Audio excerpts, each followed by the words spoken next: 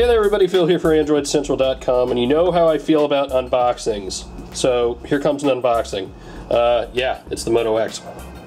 And open it up, here's the AT&T version.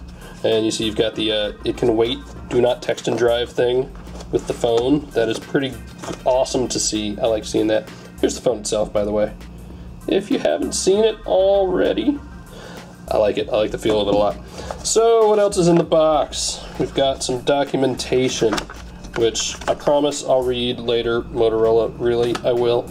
And hey, look at that. It's a MicroUSB cable. Never thought I'd see that in there. Here is a little, ooh, look at that. Kind of interesting, actually. 2 USB ports in the power brick. Not something you see every day. And then in here, we've got this tiny little box.